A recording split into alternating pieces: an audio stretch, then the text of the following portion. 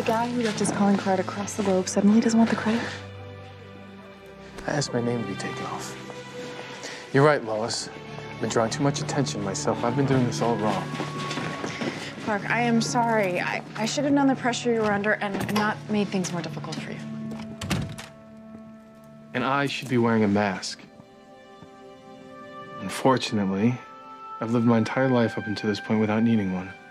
That's why I've been so reluctant.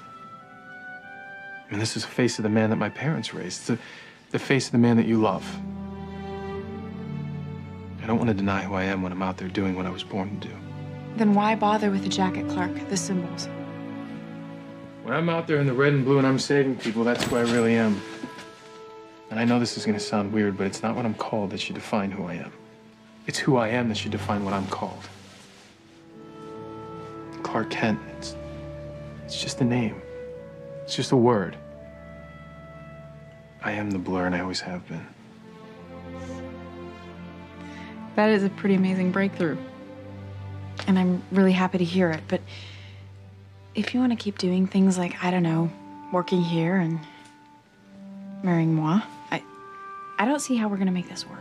By doing exactly what we talked about, and the answer has literally been staring me right in the face. Clark, the Blur can't just whip out a new costume at work.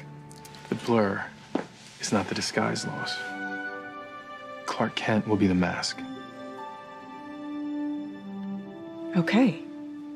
Okay, but the only way that the glasses are ever going to work... If I adjust my behavior when I use them, I know. The world needs to believe that Clark Kent is way too normal to ever be. Super. And even though we've silenced Godfrey, we've shut down Granny's orphanage and buried Desaad underneath Belle Reve, it's not the last time that we've seen Darkseid. But I'll be ready.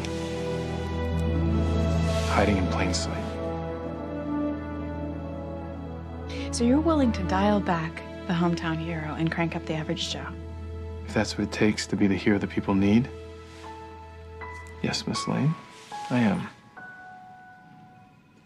Did you know that average fiancés let their ladies take them to cake tastings?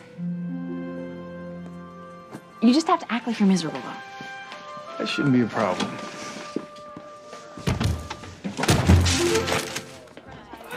You really need to watch where you're going, buddy. Jeff.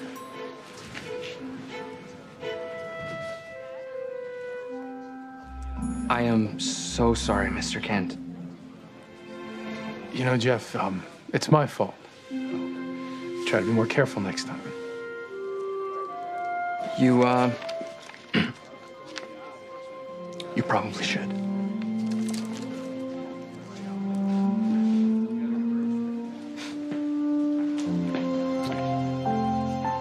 Good job, Mr. Kent.